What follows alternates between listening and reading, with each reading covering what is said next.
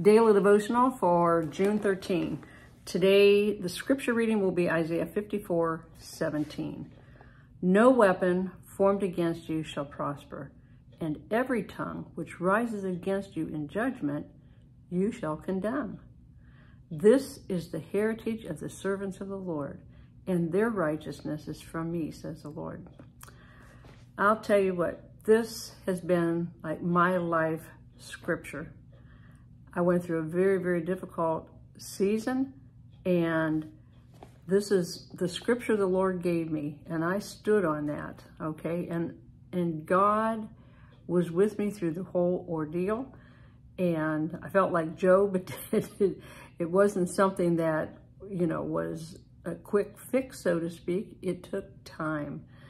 But I knew that no weapon formed against me was ever going to prosper.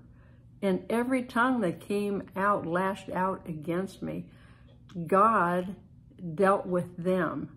You know what I had to do? Keep my mouth shut, okay? Now, he shall condemn them, right?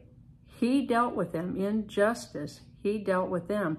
That's the inheritance, the heritage of his servants, which we are.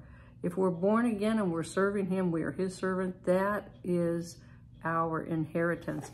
Now, I want to say over here in verse 14, I'm going to read this also. It says, in righteousness, I'm making this personal for myself, and you can do this for you. In righteousness, I shall be established. See, I needed to be standing in righteousness and right standing with Jesus Christ, okay? Not pointing fingers at other people, but standing in his righteousness.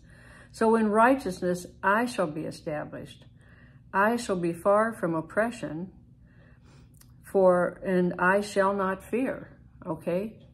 Even though things were coming against me, the Lord was pushing it back, okay? Just like the walls of Jericho came down, or like the Lord pushed the water away from, on the Red Sea. He did that with my enemies. And from terror, and it would not come near me.